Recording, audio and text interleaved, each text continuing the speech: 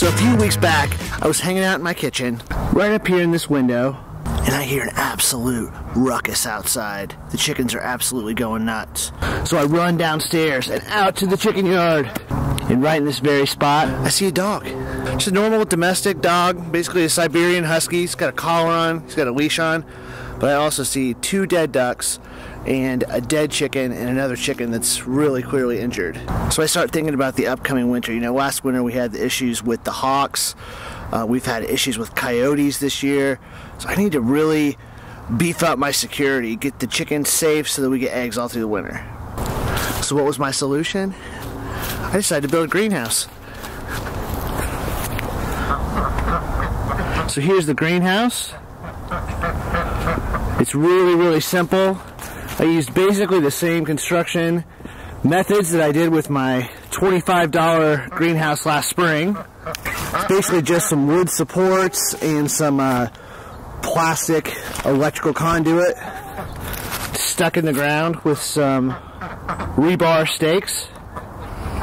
Let me show you right inside.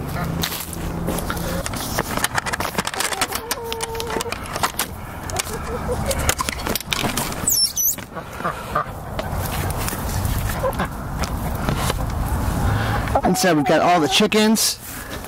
We've got their food and their water. Got a couple of makeshift nest boxes here. I'll tell you more about that later. We've got their perches here where they sleep at night.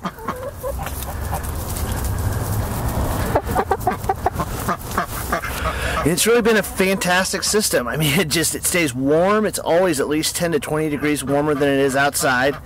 And I don't know if you noticed this or not, but I built this greenhouse directly over where my garden is usually located. So all throughout the winter, my chickens are going to scratch. I'm going to throw my food scraps in there. I'm going to throw any kind of compost materials in there. They're going to scratch it, break it down, and poop in it, make it super duper fertile. I'm going to have an awesome garden solution in the spring.